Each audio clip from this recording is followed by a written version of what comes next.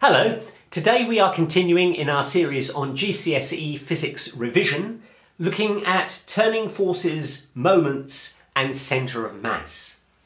Let's suppose that we have a nut which is going into the paper.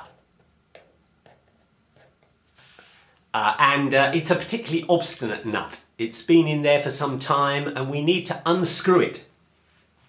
The way traditionally we would do that is we would put a spanner around the nut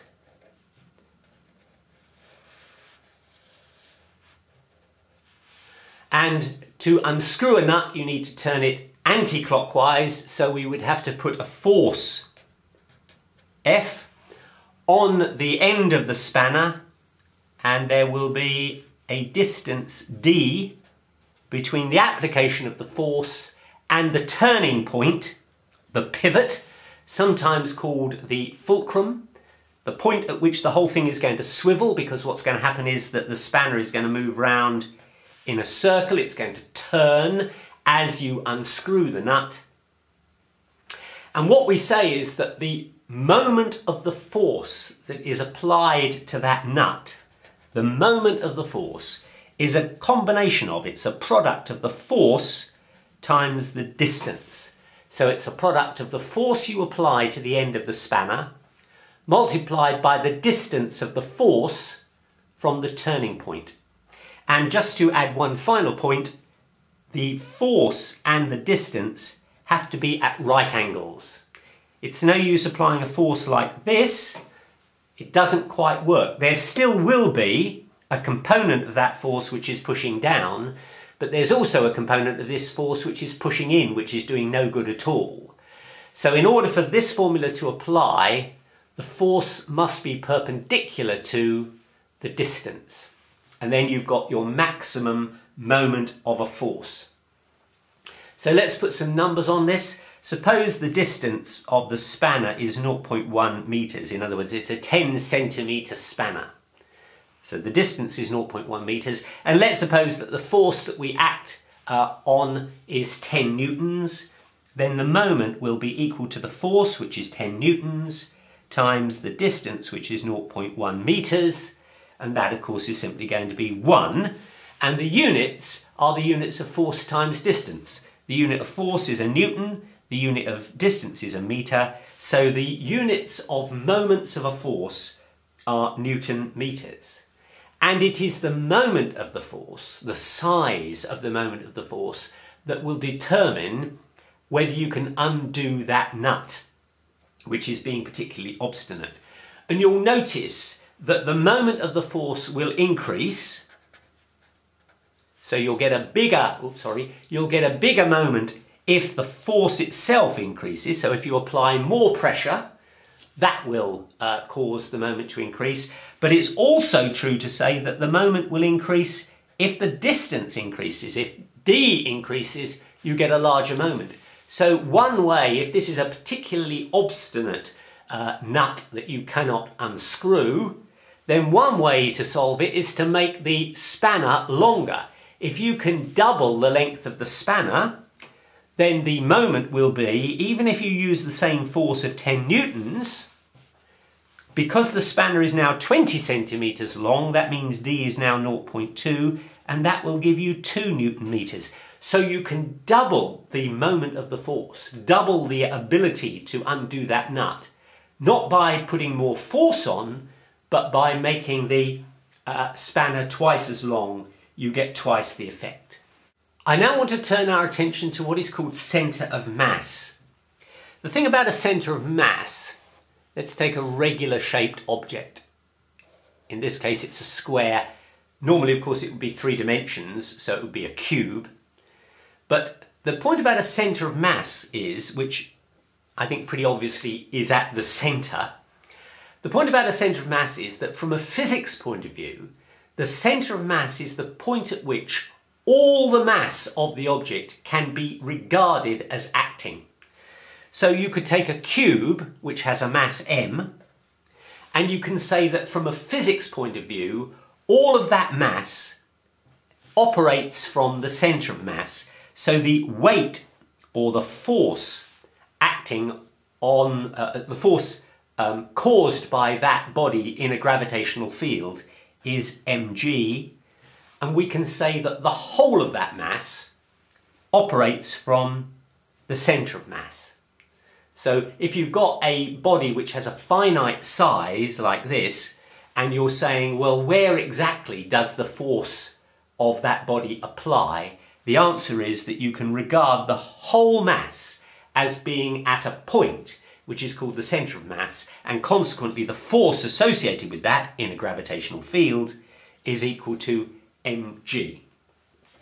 Well, that's fine if you've got a regular sized object. For example, if you've got a circle or a sphere, once again, the centre of mass will by symmetry be the centre of the circle or the centre of the sphere. But suppose you've got an irregular shaped object, something like this. How are you going to find the centre of mass of that? Well, the method of doing it is very simple. What you do is you pin up the body any way you like. You just stick a pin into the body and hang it on the wall. And what's going to happen, well, I think you can probably see what's going to happen.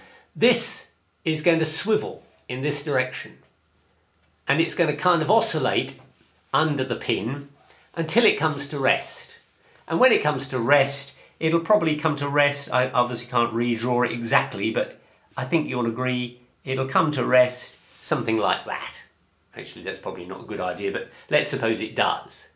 What you do is you then draw a vertical line, directly vertical down on the shape as it comes to rest. You know, so it's, in other words, it's not moving anymore now, and you draw a line vertically.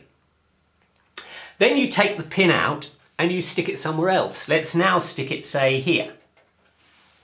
So once again, this is going to swivel until it comes to rest under the pin.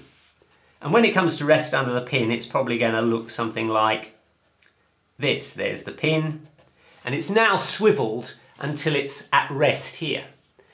This will already have a line on it. Remember, it's got a line on it. It's that line there, which you drew when the pin was in this position. Now the pin's in this position and it's come to rest, you draw another vertical line. And the centre of mass is where the two lines overlap. That's how you can determine where the centre of mass is on an irregular shape. Now, why did we say that the centre of mass was on those two lines? Well, let's suppose we put the object on a pin. There's the pin, it goes through here. And let's suppose that the centre of mass is here. If the centre of mass is here, it's because we've defined centre of mass as the point at which all the mass can be regarded as residing, and therefore the force, the gravitational force, also operates through that centre of mass. If that's the case, remember we always have to go at right angles, then there is a distance d here, and that means there is a moment of a force. The moment is equal to the force, which is mg, times the distance. And what does a moment of a force do? It causes the object to turn. This object will swivel. It will swivel in this direction, because there is a moment of a force which will cause it to do so. When will it stop swivelling? The answer is it will stop swivelling when, let's see if I can draw this, here is the object again, here is the pin. It will stop swivelling when the centre of mass is vertically below the pin. Why? Because the moment of the force then is still going to be force times distance. The force remains mg, but what is the distance, this equivalent distance? Now, the answer is 0. There is no distance. So the moment of the force when the centre of mass is vertically below the pin is 0. There is now no turning force. That's why this doesn't swivel anymore. So a body will always come to rest when its centre of mass is somewhere, you don't know where, but somewhere below the pin. And that's why I drew a line vertically down, because I know that the centre of mass has got to be somewhere on that vertical line. It must be directly below the pin, because if it isn't, then there will be a moment of a force, and that will cause the object to swivel. Once the centre of mass is underneath the pin, there is now no distance here. The distance is 0, consequently the moment is 0. All I knew by doing it once is that the centre of mass must lie somewhere on that line. When I did it a second time, I then got another vertical line, and I know that the centre of mass must lie on this line. And if I know the centre of mass lies on this line and the centre of mass lies on that line, the only place that it can be to satisfy both of those lines is where the two lines cross. So now let's consider a seesaw. A seesaw is, of course, an object which swivels. It has a turning point or a pivot or a fulcrum, and it can obviously swivel up and down. That's how seesaws work. And what we do is we can put a force on this side. Let's call that a force F1. We can put a force on this side, F2, and the distance from the force to the pivot point on this side is D1, and on this side the distance between F2 and the pivot point is D2. Now on this side, this force, which you'll notice is acting at a right angles to the distance, will have a moment. So the moment on the left hand side is going to be equal to the force F1 times the distance D1. That will have an effect of turning in this direction. It will cause the seesaw to swivel in this direction. On this side we've got a moment, which we'll call M2, and that's also going to be equal to the force times distance, which is F2 times the distance from the pivot, D2. And that is causing the seesaw to swivel in that way. It will go down like this. In order for the seesaw precisely to balance, the moments of the forces must be equal. Not the forces, but the moments of the forces must be equal. So consequently, M1 must equal M2, which means that F1 D1, which is the moment on this side, must equal F2 D2, which is the moment on this side. And if those two are equal, then the seesaw will balance. Let's give some examples to this. Suppose that force is 300 newtons. So we're going to assume that F1 is 300 newtons, F2 is 600 newtons, and I'm going to have D1 as 1 metre. What does D2 have to be? So remember, F1 was 300 newtons, F2 was 600 newtons, D1 was 1 metre. What is D2? Well, 300 newtons for F1 times 1 metre has got to be equal to 600 newtons, which is F2, times D2, which we don't yet know. So D2 is going to equal to 300 divided by 600, which is 0.5 metres. So what that meant is that if you had a force of 300 newtons 1 metre away from the pivot, you can balance that with a force of 600 newtons only half a metre away. So the larger the force, the smaller the distance it needs to be from the pivot, because you'll notice it's the product of the force and the distance. So if you increase the force, to get the same moment, you can reduce the distance. Or contrariwise, if you increase the distance, you can reduce the force to get the same moment. So this means that a seesaw, it's perfectly possible to have a seesaw where you balance a very heavy person and a very light person. The way to do it is to take the very heavy person and put them quite close to the pivot, and then you can take a very small person and put them a long way away from the pivot, and the seesaw will balance, because although you've got a very large force, you've got a very small distance, Whereas here you've got a very large distance, but a very small force. And the two multiplied together will equal. Here's an example. Let's suppose we take a girder, steel girder, which has a mass, or sorry, a weight of 1,000 newtons. And we, as it were, suspend it on a point, a pivot. Obviously what it would tend to do is to swivel down in this direction. Now to stop it from doing that, we are going to suspend it by a steel cable, and that cable of course will have a tension in it, and tension is the same as force. So the tension is the force. There's a force acting upwards here, holding the girder up. Where does the girder's mass operate? Answer, centre of mass. So we go to the centre and we say we can regard the whole of the mass, the whole of the weight, to operate from that point. So we'll call that 1,000 newtons operating from the centre of mass. It's a 10-metre long girder, which means that if this is the centre of mass operates at a distance 5 metres from the pivot point. So essentially we've got a force acting downwards 5 metres from the pivot point, and we've got a force acting upwards which is 10 metres from the pivot point, because that's the length of the girder.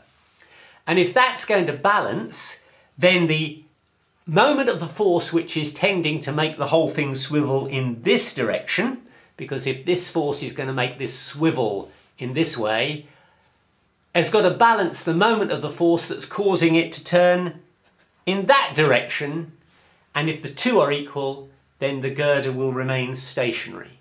So what are the moments of the forces? Well, in this case we've got a force times a distance, which is 1,000 times 5.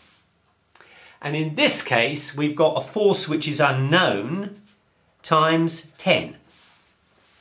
And that means that F is going to be 5,000, which is 1,000 times 5, divided by 10, which is 500 newtons. In other words, the tension, or the force in the steel, in the cable, is going to be equal to 500 newtons, and that is going to hold steady a girder whose total weight is 1,000 newtons. Let's think for a moment about how we might use this principle for our own advantage. We can, for example, create a lever. Now, a lever is just essentially a seesaw, but what we do is we use it to lift a heavy object. Let's suppose we've got a very heavy object of mass m, and we are going to push down on the other side with a force F. The force acting in this direction, of course, is simply mg. That's the weight of the object, or the force acting under gravity. And the distances from the fulcrum are respectively d1 and d2. And we know that in order to balance that seesaw, the moment on this side must equal the moment on this side. The moment on this side is mg times d1, and that will have to equal the force times d2 on this side. Now you can see that if d2 is very much larger than d1, then a relatively light force will lift a very heavy object. It's exactly the same as when we did the seesaw and we had the very heavy person close to the pivot and the very light person far away from the pivot point. If, for example, mg were 1,000 newtons and we had it 1 metre from the pivot point, and then we applied a force 10 metres from the pivot point, so this is 1 metre but this is 10 metres, then you can see that the force will equal 1,000 divided by 10, which is 100 newtons. In other words, we can lift a mass, or rather a weight, of 1,000 newtons simply with a force of 100 newtons, provided we are 10 times further from the pivot point than the weight is. In fact, if we use exactly 100 newtons, all we will do is to precisely balance the weight. But if we use 101 newtons, if we just do a little bit more, then we will push this down and we will lift the weight up. And that gave rise to a very famous saying, "Give me a lever and I will move the world."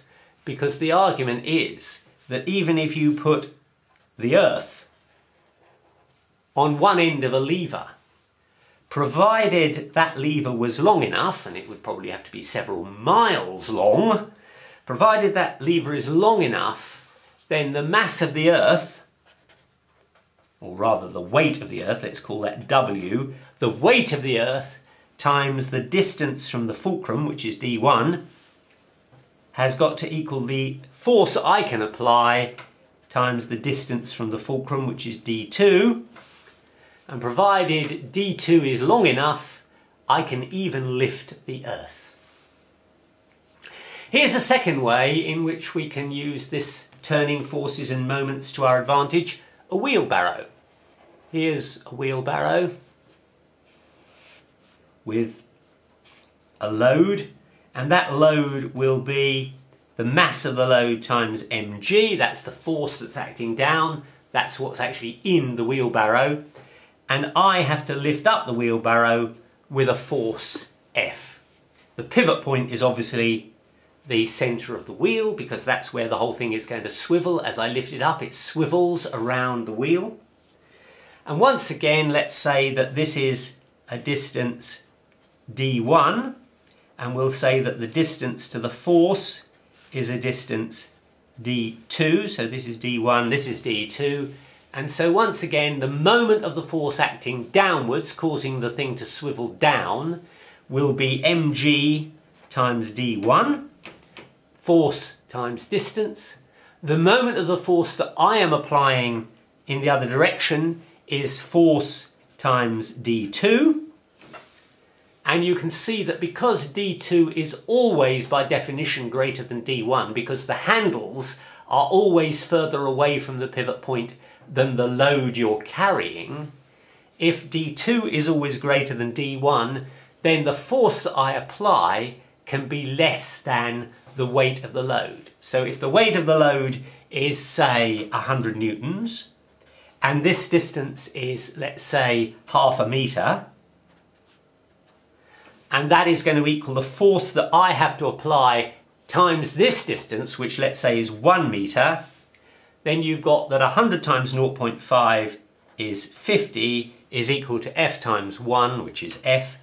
So the force I have to use are 50 newtons in order to lift a load of 100 newtons, because my force is acting twice as far as the load that is acting down. So that means that if I put something in a wheelbarrow, I don't have to exert the same force as the load, because I am exerting a force further away. So that's a very efficient way of doing it. Unfortunately, Mother Nature hasn't been quite so efficient. Let's just consider our arm. Here's an arm. And here's my hand. And I'm carrying a heavy load of mass m, which obviously will have a force mg. The pivot point is clearly here. That's where my arm, that's my elbow, where my arm will swivel. This will tend to make my arm go down, swiveling in that direction. What holds it up? Well, my muscles. So here are my muscles, and they are exerting a force upwards, and that will tend to make my arm swivel upwards. And so in order for my arm to remain steady, the moment of the force acting downwards has got to be equal to the moment of the force acting up. Well, what is that? This distance here, the length of my arm, is probably about half a metre. The distance of my muscles from the turning point, well, that might not be much more than 0.05 metres, in other words, about 5 centimetres.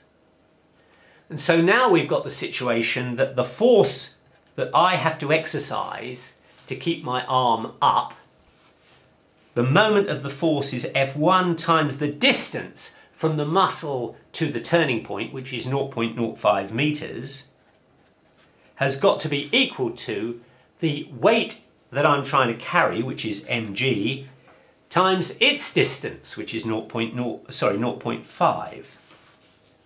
Now, let's suppose that this mass is 10 newtons, or rather the weight is 10 newtons.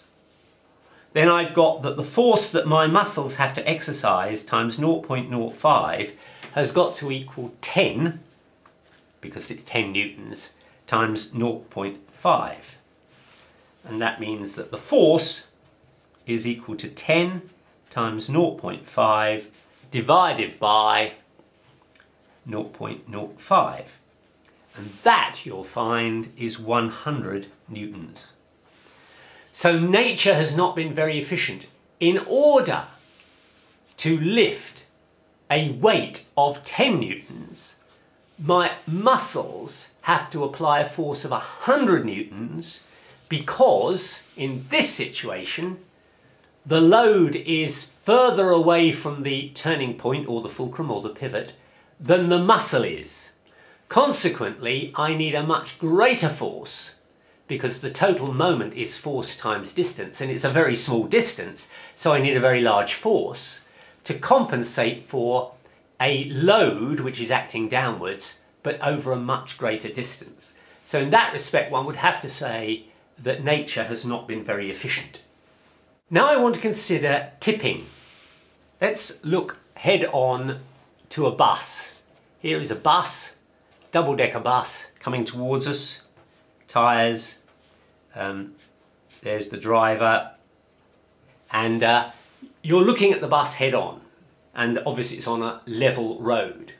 Suppose it happens to find a road that is not very level, and the road is like that. The bus is now like this. The question is, how much of an angle does it have to go up, let's call that angle alpha, before the bus tips over? Highly undesirable. You do not want buses tipping over. Now the rule for tipping is simply this, that if you take any object, it could be a bus, but let's just take any object at all, we know that that object will have a centre of mass. And it's the centre of mass that is the point at which the whole mass can be regarded as operating, and therefore the force, which is mass times g, is acting down vertically.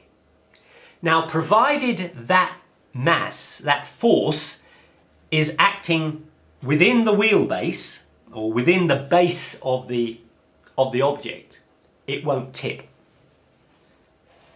But if the mass is acting, obviously it always acts vertically down, if it is acting outside the wheelbase, then it will tip. Why is that? Because this is the turning point, or the fulcrum, or the pivot. That's the point at which the whole thing is swiveling. And if we've got a centre of mass, which means that there's a weight acting to the left of that pivot point, it means that there's a moment of a force that is swiveling in that direction, and that's going to cause it to tip. Whereas, if the object is at that angle, and here is the centre of mass, you'll see that the centre of mass has a force acting downwards, which is within the wheelbase, or within the base. And here's the tipping point, or sorry, the turning point. And now the moment of the force is to the right of the tipping point, and therefore it's going to cause the thing to swivel in this direction, in other words, to go back upright. So if the centre of mass is outside the base, or rather the vertical line acting down, the force acting down from the centre of mass, if that is outside the base, then you've got a moment that will cause it to tip over. If the centre of mass operates in such a way that the vertical force acting downwards acts within the base, in other words, to the right of the turning point, then you've got a moment that will cause this to tip backwards again. So the answer is quite simple for our bus. We must make sure that the centre of mass never arises such that the forces are to the left of the turning point. They must always be to the right. And one way of doing that is to lower the centre of mass. I mean, for example, if I do this, here's the road, very, very steep road now. There obviously is going to be the turning point because it's on that point that the whole bus is going to swivel. If the centre of mass is here, we've had it, because the force acts down to the left of the turning point, and that means that the whole bus is going to swivel in this direction and fall over. But if we can lower the centre of mass to, say, here, now we're okay, because now the weight acts downwards through the base, and that's going to create a moment of a force which turns this way according to that pivot point, and that will mean that the bus will stay upright. How can you make a bus have a centre of mass that is very low? Well, the answer is that you have to put a lot of very heavy stuff, a lot of heavy metal, at the base of the bus so that you actually bring the centre of mass lower.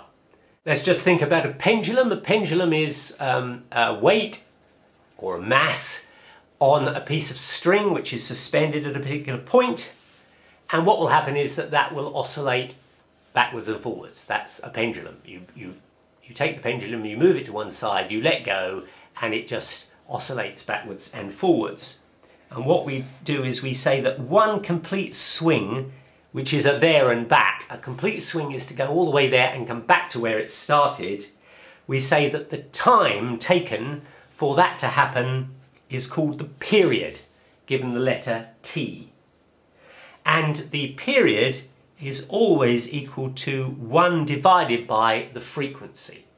Let's define these terms. The period T is the time taken for the pendulum to do one complete swing, out and back. The frequency is the number of complete swings that the pendulum does in 1 second. And the two are related by T equals 1 over F. I can also tell you, and at A level you'll understand more why, that if we take the length of the string as being equal to L, then the period is going to be proportional to the length of the string. So in other words, the longer the string is, the longer will be the period. And obviously if T increases with length, then frequency will decrease with length, because T is equal to 1 over F. As T increases, F must decrease. So if T goes up with length, as length goes up, so does T. It is also true that if length goes up, frequency goes down. So the frequency is lower as length increases, but the time period increases as length increases. Let's just do some typical exam questions on this whole topic that we've covered in this video. First of all, let's go back to the famous nut that we had at the beginning, and this one is going to be operated by what they call an Allen key. An Allen key has a kind of a square dimension, but it's also L-shaped. And you can put the Allen key in both ways. You can either put this end into the notch here and twiddle this end, turn this end, or you can put this end into the notch and turn this end. And what we want to know is, what's the better thing to do? I can tell you that this end of the Allen key is length 12 centimetres, and this end of the Allen key is 3 centimetres. And I can tell you that if you want to undo that nut, you're going to need a moment of 1.8 Newton meters. That's the total moment that will unscrew that nut. Anything less and it's too hard to budge. So which way are you going to put the Allen screw in? Well, let's suppose you put this end in. That means you're going to turn the short end, which means that if this is the turning point, you're actually going to be applying a force on a handle that is only 3 centimeters long. So we know that you're going to need a moment, I'll make that clear, you need a moment of 1.8 Newton meters to undo it.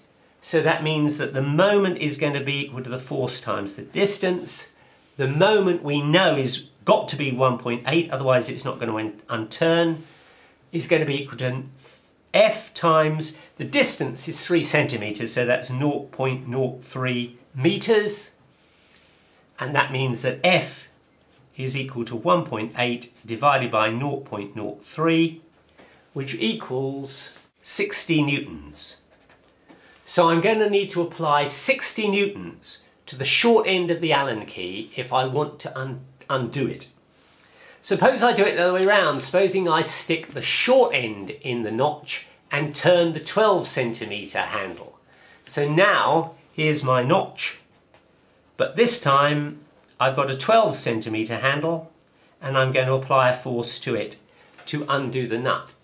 Once again, the moment is equal to force times distance. The moment is still the same. I still need 1.8 Newton meters to undo the nut. That's going to be the force times the distance, but now that is 0.12 because it's a 12 centimeter length, and that means that force is equal to 1.8 divided by 0.12, and that is 15 newtons. So when I use the long end, when I stick the short end in and turn the long end, I only need a force of 15 newtons. When I put the long end in and turn the short end, I need a force of 60 newtons. So it's much better and much easier to put the short end in the notch and turn the long end. Here's another question which I hope now will be very straightforward. Here's the seesaw. I apply a force of 20 newtons at a distance 1 meter from the turning point. And on this side, I apply a force of 15 newtons. Where do I have to put that force of 15 newtons in order that the seesaw will balance? Well, we know that the moments must be equal. The moment on this side is moment, of course, is always force times distance. So the moment on this side is going to be the force, which is 20, times the distance, which is 1 meter. And that has got to equal the moment on this side, which is a force of 15 times a distance, which we'll call d. And that means that d is going to be 20 divided by 15, which is 1.33 meters. So I need to put that force, apply that force at a distance of 1.33 meters from the turning point, the pivot, in order for the seesaw to balance. And a final question, which is based on one we did earlier. We're going to have another girder, but this time the girder is going to be balanced near the end, and I'm going to hold it up to stop it from tipping in this direction. I'm going to hold it up with a cable which will have a tension or a force in it. I can tell you that the whole of the girder is 3 meters long, and that this bit that overhangs here is 0.5 meters. The entire mass of the girder, the entire weight of the girder is 50 newtons. And so what I'm asking is, what is the tension or the force in the steel cable? Well, once again, we can say that the entire force can be thought of acting from the centre of mass. The centre of mass will be responsible for the weight acting downwards, and that is going to be at the centre of the 3 meter girder, which means that it's operating at a distance of, wrong way, it's operating at this distance from the pivot point, because the pivot point is here. What is this distance? Well, this whole distance would be 1.5 meters because it's half of 3. But actually the pivot point is 0.5 meters in, so this distance is only 1 meter. I'll say that again. The centre of mass is at the centre of the girder, which means 1.5 meters from each end. But since the pivot point is 0.5 meters from the end, that means that the distance from the pivot point to the centre of mass is only 1 meter. So the force acting down, causing the girder to pivot in that way around this pivot point, is 50 newtons times 1 metre. Whereas the cable which is holding it up is going to be the force multiplied by the distance from the pivot point, and that's going to be 2.5 metres, because the whole girder is 3 metres long, but the pivot point is 0.5 metres from the end. So the distance from the pivot point to the cable is 2.5 metres. And so for equilibrium, the moments on each side must be the same. The moment acting down is force times distance. That's 50 newtons times 1 metre. 50 newtons, 1 metre from the pivot point. And that's got to equal the force in the cable acting up times 2.5 metres. Which means that the force is going to be equal to 50 divided by 2.5, and that's 20 newtons. So what we're saying is we've got a girder of 50 newtons, but in this arrangement the tension, or the force in the cable, will only be 20 newtons in order to stop it from spinning or from tipping in this direction.